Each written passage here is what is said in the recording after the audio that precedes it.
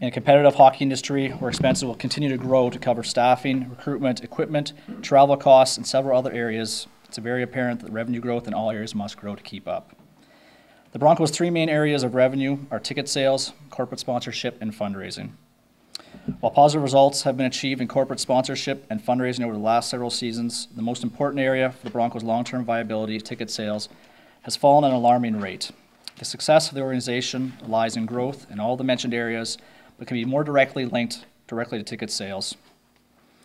Ultimately, the number of fans in the building will determine the long-term success of the franchise. Ticket sales dipped during the 2010-11 season, with the overall per-game attendance decreasing from 2,195 to 2,137.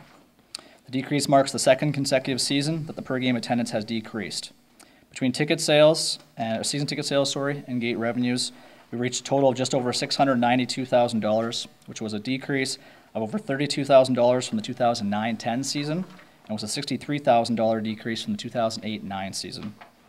The season ticket totals also dipped from 1,765 to 1,707.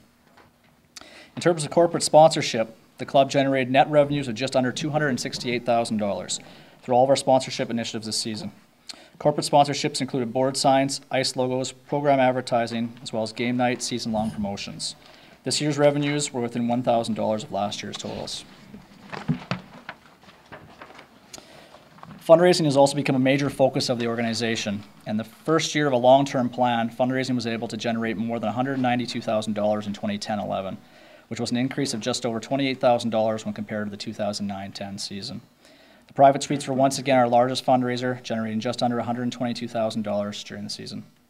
Other notable fundraisers were the newly created professional bull riding event and the St. Patrick's Day party, as well as regular events such as the Bronco Hall of Fame banquet, the Wellington West Broncos Golf Classic, the Bronco Hockey School, and the Bronco Lottery Calendar Project.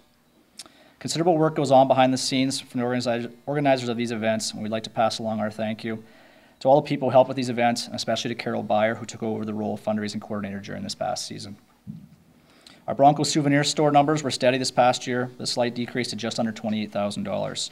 The souvenir store's numbers have historically been tied to attendance, so the small decrease is not very alarming based on the fewer people in the iPlex this season. In terms of concession, after a tough season in 2009-10, the Broncos brought in a new manager for the 2010-11 season. Under Joanne Dickey's management, the concession had a profit of just over $25,000, which was a significant increase of the $10,805 profit from the previous season. Several new food products and processes were brought in, and for most accounts were received in a very positive light.